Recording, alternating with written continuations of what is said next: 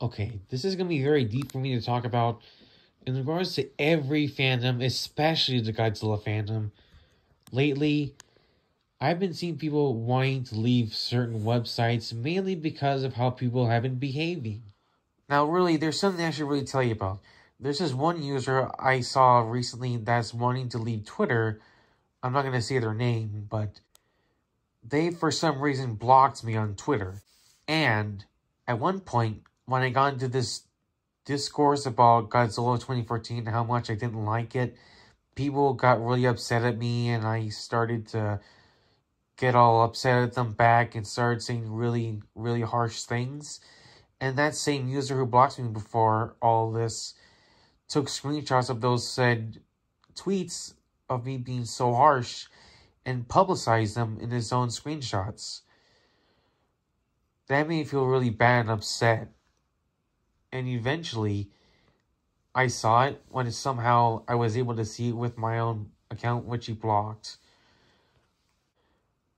Now, really, the point of this whole video is to really suggest that fandoms like the Godzilla fandom have really gone too far with their behavior, especially when it hasn't been very political.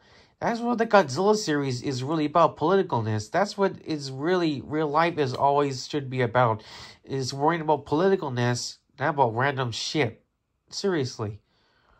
If we had people like Monster Island Buddies discuss this like almost more than like 2 years ago and nothing has changed.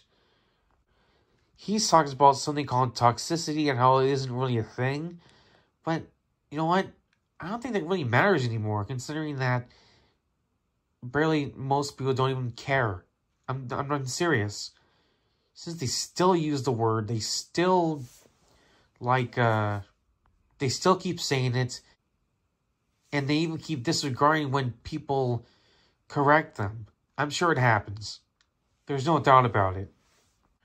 But I really think for anybody, anyone to really improve on the internet, maybe you should just get right off and, try to find some therapy, and like I am too. I'm not even on the internet much. I'm just making videos and putting up on YouTube. Sure, that counts as social media, but when I look at a comment on my YouTube channel, I just delete it. I don't even interact. I just try to find some therapy or find some calming mechanism to calm myself down and forget about it, you know? I don't interact. I just calm myself down. Seriously.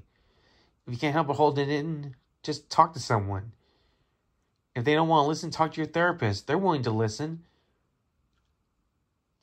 So basically, every fandom can improve if they can just do this, basically. And if they can't, well, then you're not going to improve. Seriously.